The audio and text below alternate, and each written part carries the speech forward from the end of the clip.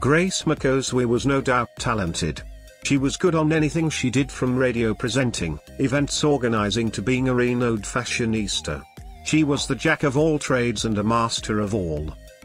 She started her radio venture back then with Homeboys Radio before she was poached by radio giants Capital FM.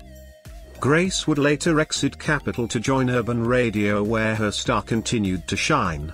As some would say, she was addicted to success. At the age of 40 when she died, she had achieved what many if not all would never do in their entire lives.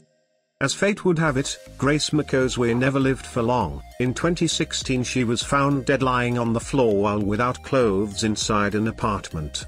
It was also reported that a shisha bong and bottles of alcohol were recovered on her dressing table, which was nearby. The post-mortem results showed she experienced difficulty in breathing before she died as a result of a blood clot in her lungs. The examination also revealed that she died a painful death due to lack of oxygen.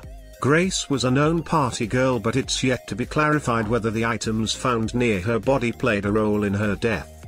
And that's all I had for now. Let's meet on the next one.